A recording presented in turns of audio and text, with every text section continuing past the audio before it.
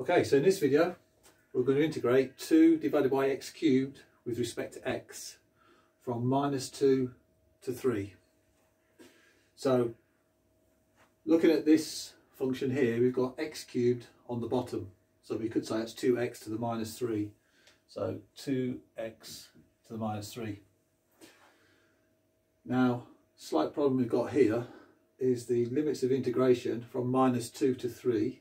Just draw that on a number line. -2, -1, 0, 1, 2, 3. All these values for 2 over x cubed are all good until we get to 0.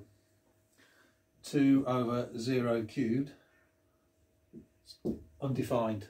That's no good to us. So what we can say is that this function here is not continuous. So a quick look at the graph of 2 over x cubed. 2 over x cubed will do something, it'll come from down here somewhere, come here, appear to cross the origin, and then go off up here, something like this. That's not the greatest of pictures, but it gives you some idea of what would happen. Okay, so what we're going to do about it. So what we're going to do about that is break this integral apart into 2 separate integrals. And we're going to imagine that down here we've got epsilon, and here we've got negative epsilon. So we're going to make this graph disappear here, somewhere like that. And this centre bit here, where x equals 0, see this point, we're going to completely ignore that out. And epsilon here is infinitely small value. So it can be -1 over 1,000, -1 over 10,000, just a very tiny amount, just enough to miss out 0. Now, we start off now by writing this integral as integral from -2 to negative epsilon. So imagine -2 is somewhere here. That's -2. So we're interested in this bit.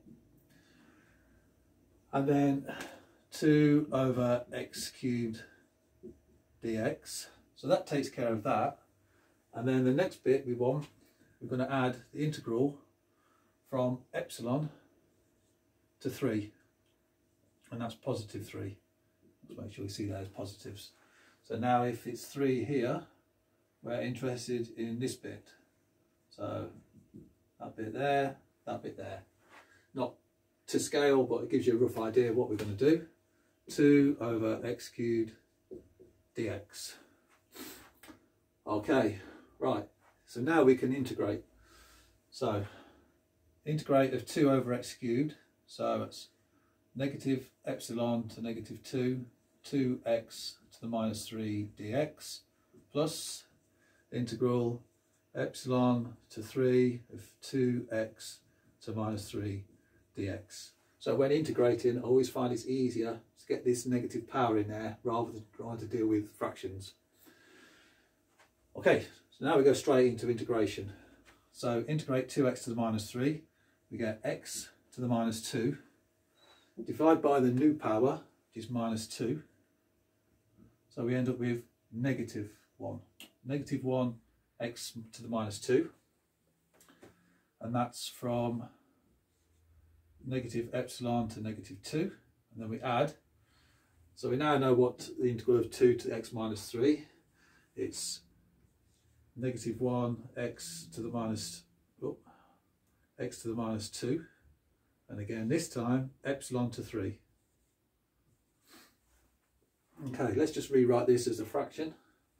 So it's -1 over x squared from negative epsilon to -2 plus -1 over x squared from epsilon to 3.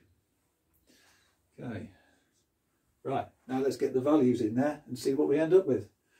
So we got -1 over, right, negative epsilon squared gives us epsilon. That's our first value. And then subtract, plug in -2, that's what we're going to subtract. So -2 squared is a quarter. So we're subtracting minus 1 over 4. Let's just put that in brackets. And then we're going to add 1 over x squared, where x is 3. So that gives us minus 1 over 8. And then subtract epsilon into this, gives us epsilon squared and a negative. So that's minus 1 over epsilon squared. Okay, right.